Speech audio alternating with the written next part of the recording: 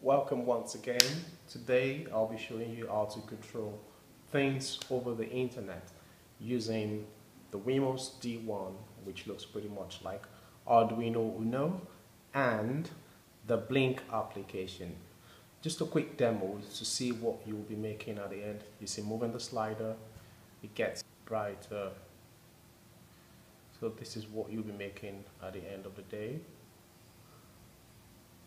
You could see make it dimmer, and you could also use the zebra, which when we're making the RGB you would be able to see how you can dim and change colors with that.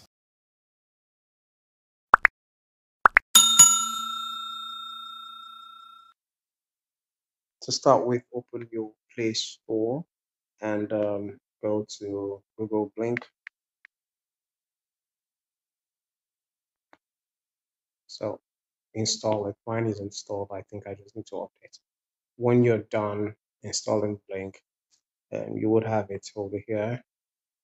You open Blynk and you will see something like this. You can log in, create a new account. You can sign in with your email.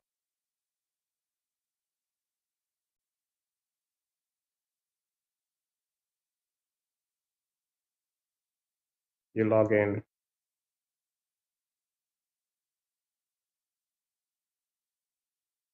You create a new one and you give the name of the project. Let me say LED bulb. So my device name,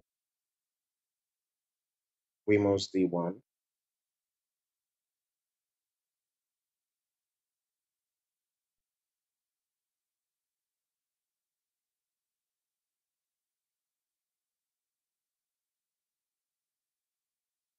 So now when this is done, connect via Wi-Fi. That's the only option you have. I don't want to do.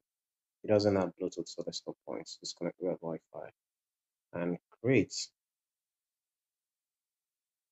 So a token will be sent to your inbox, your email that you used perhaps. So from the token, you will be able to, sync it and secure your project. So that's without that token, nobody will be able to use your project. So the token makes it personalized to you. So now that you have your code and you want to come up with a short program, perhaps a very little thing that you will configure on your computer. So all I have to do is click on add. You can add a button, you add whatever thing you want. Perhaps you want to use a slider, you can click on it. So for me, I prefer a button, a slider, and a zebra. So let's add.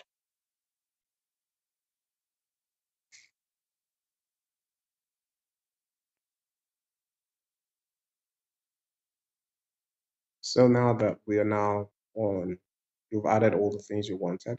On my Arduino pin, I want to use D3 for the slider. So we'll go to the setting. So you can see D3 is the pin that I want to use. And it's going to range from 0 to 1233.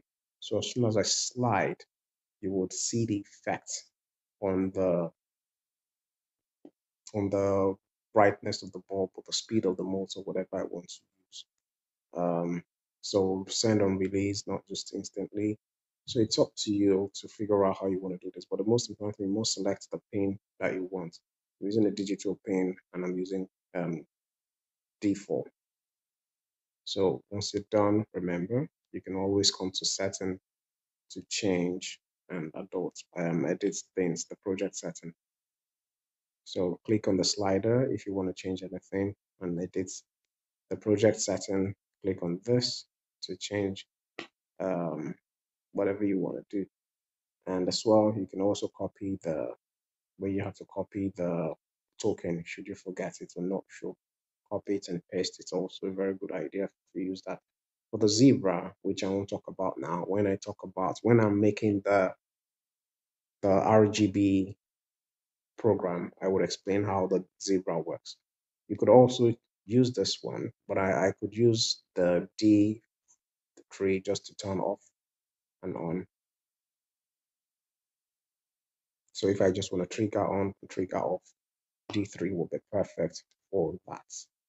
So you could see D3 just as a LED switch, turn off, turn on, and the slider, I'm using D3 because my bulb is connected to pin D3 on the Wemos board. So that's just this on how to configure the Wemos, the Blynk on your phone. Now let's get straight to the laptop to configure it too.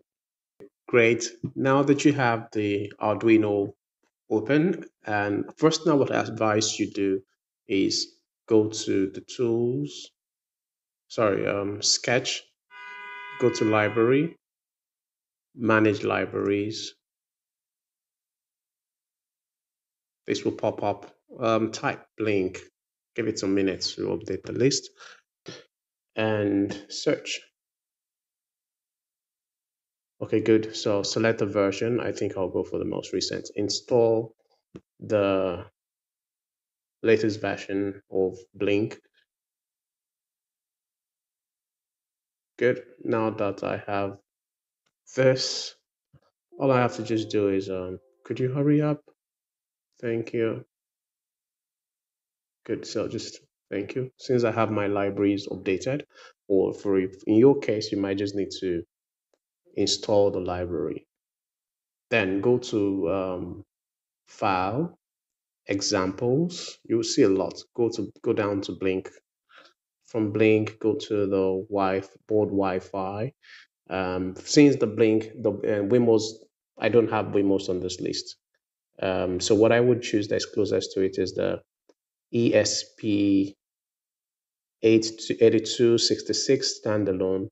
So that's, even if you look at the board of the Wemos, you will see that it uses the same ESP internet. So now that I have this, you have it here already. All you have to do is you could see that these are just details of how it was created, some changes, credits, and all that. So you have this library added and all that. But what you should worry about is, remember, the token from the phone when we created the new login when we created the project, there was a token that was sent to your email. So I think there's a time you input the token where I highlighted. So you might just want to go to your email, get the Blynk token.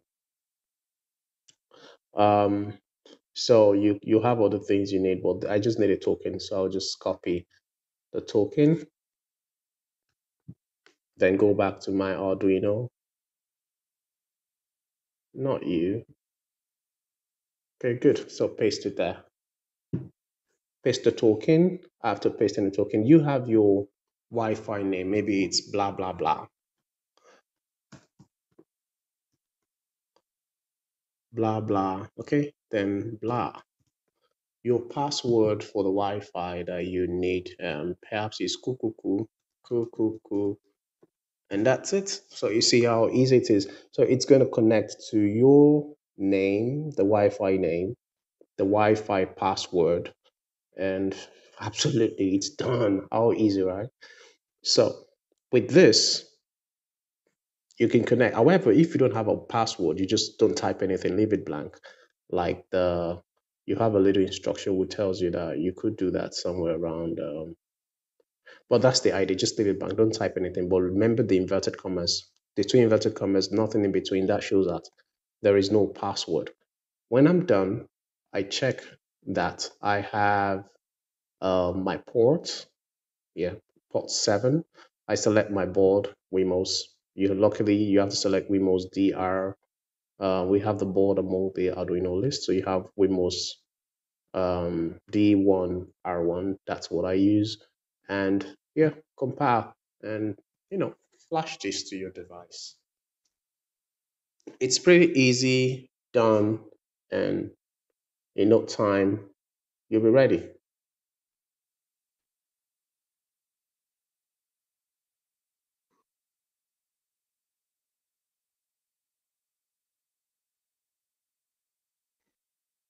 So now that it's done, let's check our serial monitor to see.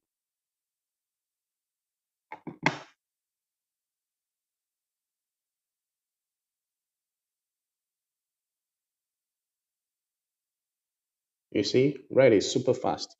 And with this, you could see how easy it is to program and connect anything. What you now have to do is, like I did on my phone, go back and have fun. Turn on, turn off, do whatever you like.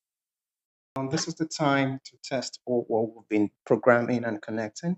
So we're using the LED bulb, which is about 3 volts, about 2 volts, and 20 milliamp.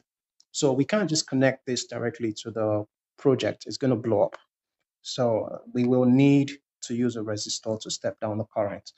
And since the logic here produces 3.3 volts, and we'll subtract it by the volts the LED drops, the forward voltage, that's 2 volts.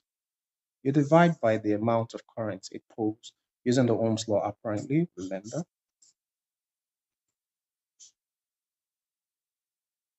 So we can now go on to put the current, because 20 milliamp divided by 1,000 should give you this. So when you find the value, you should have about 1.3 over 0.02, which is the same as about 6.5 ohms that you get. So if you have a 70 ohms resistor, it should work fine. I'll be using an 85 ohms resistor to connect this. So time to connect. I have my negative this way, positive, negative. The longer one is the positive. And you have this resistor connector to reduce the current. So I have my positive this way, and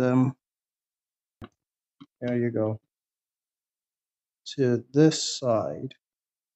So where are you negative? The ground.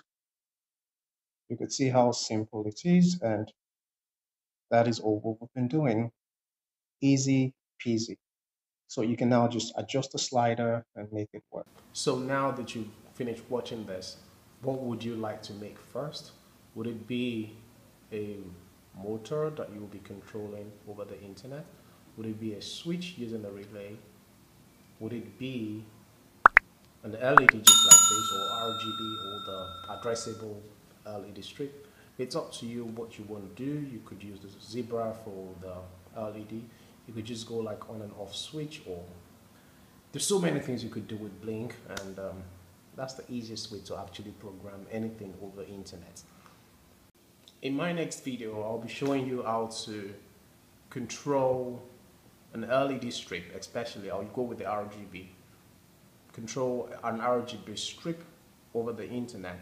That means you could have, instead of red, you have red, blue, green, and the strip over the internet. So get ready to start clicking to watch and like. Remember to like and subscribe so you can also get notifications when I upload new projects. Thank you for watching. See you another time.